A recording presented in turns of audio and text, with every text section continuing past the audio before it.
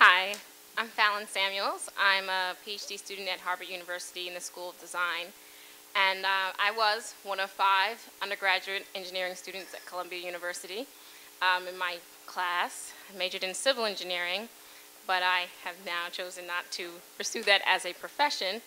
I am still interested in engineering, more interested in teaching the history of engineering and the relationship between engineers, architects, and urban planners. And so my question to you is how you think we should approach the teaching of engineering as a profession in terms of engineers' cultural identities. It's one of these things that, as far as history of engineering or courses in architecture and technology, national identity is always something that is discussed. You know, it's the German engineers, it's the American engineers, it's the French engineers, and so forth. And rarely is there any kind of differentiation within those nation-state categories. And so, as someone who has been able to speak with people across disciplines and at various institutions, I just wanted to hear if you comment on that. Okay, let me just understand the question. Teaching the history of engineering and developing engineers with their own identity and culture. Yeah, I mean, not necessarily just to be teaching engineers, but students in the humanities and the social sciences who are interested in studying engineers as a subject of study. I'm repeating the question, but it's just a habit. Studying engineers, and I think everybody should take a look at that. And what I would say is, with the new administration, engineering has become a priority with him. The National Science Foundation and a lot of its funding efforts looks for interdisciplinary programs, and they look for collaboration. What I would say to you is to look to see if there are any books that have been published on the history of engineers and look at where those faculty members are. What I will say to you is these are difficult economic times and it is a new field, so you would have to look into what the value add is for everyone in terms of doing this. And if I think you tie it into the stability of the American economy and an understanding of where technology plays a role, you can actually get that worked in. Now, I'm not going to do a plug for RPI, but RPI has had some professors who have written the history of the school. MIT has had its history written as a book. So those are 2 books to start off with. What I would say is, while you're still a graduate student, you're a graduate student now, you said, in design? In the history of architecture in the Department of Design, and you're at Harvard.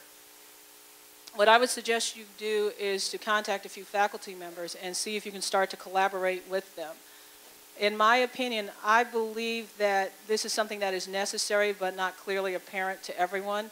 So I think you're going to have to do proof of concept first. So you're actually going to have to do something in order to get people on board and get funding. So I'd say in the 3 hours that you're wasting sleeping a day, I'm just kidding because I think we should sleep. But that's how other people would perceive it, that you're not working hard enough because you sleep. I would say that you may want to start with some of the faculty members and see who might be receptive to it and start with something collaborative before you even graduate. And then you may be able to write a ticket for your own position to study that. Now, if you could somehow tie that into engineering education, because there's a whole branch in engineering education, and if you could tie that into engineering education and then expand it more broadly for the scientific literacy of America, I think you're good. Can I have 2, please? Thank you. No, come back.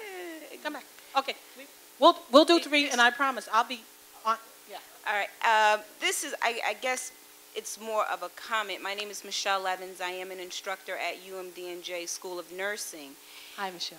Hi. I found your numbers to be almost equivalent to nursing. And as an instructor, having to go back for my PhD in nursing to, teach, it has been a struggle to find a mentor. I got one for you. No, seriously, I have one for you. Okay. I actually spoke to someone at our school, and she said to me that even in nursing faculty, that the numbers are so small for black nursing faculty. that maybe at one school in each state there may be one, maybe. But there's a very small number of faculty. I'm so glad I came to this conference. Florida A&M University has a nursing school, and many of the faculty members there are black women. At our church, there's a woman who went back to school after she had been practicing as a nurse. She went to UF. She went to Florida A&M undergrad. She went to UF for grad school, and then went to University of Alabama. While she had children, she would drive to wherever she was during the week, and her mom would help out her husband with the kids, and she would come home on the weekends. Please come see me. I'll give you her name. She's about to retire, so she's going to have some free time on her hands. And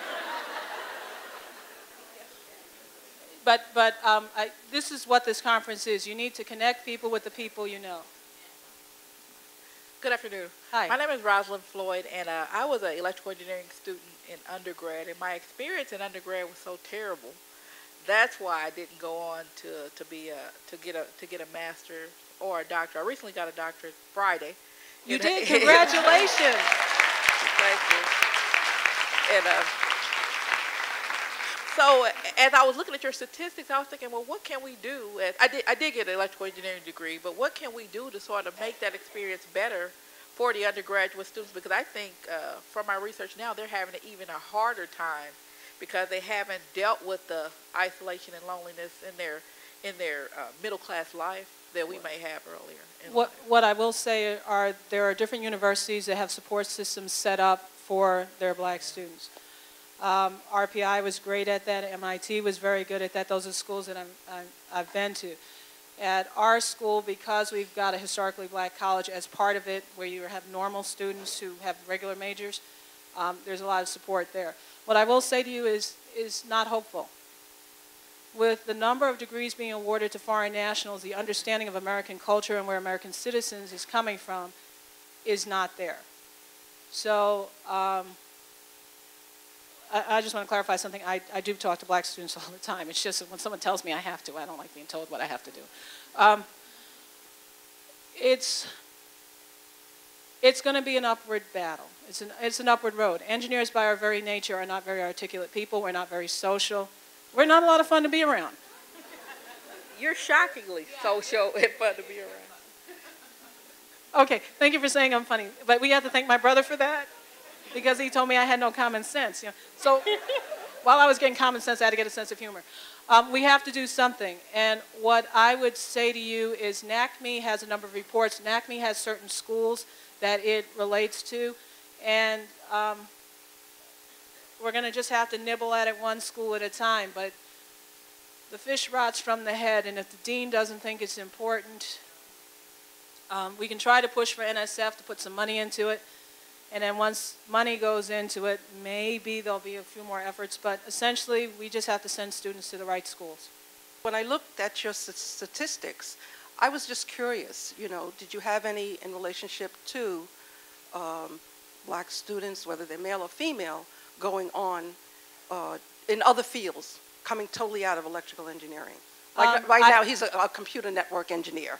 I didn't pull those statistics, but what I will say is that a number of engineering students will choose to go to business school. Yes, that's the way he's getting his master's. A big push now is for black students to go to law for intellectual property. Right.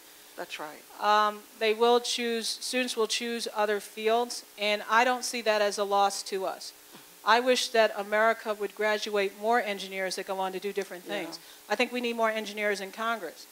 I think if we had someone who understood science in the office of the president for 8 years, we wouldn't be in the mess we're in. I agree. I agree. Because engineering is problem solving. It's not just solving engineering problems.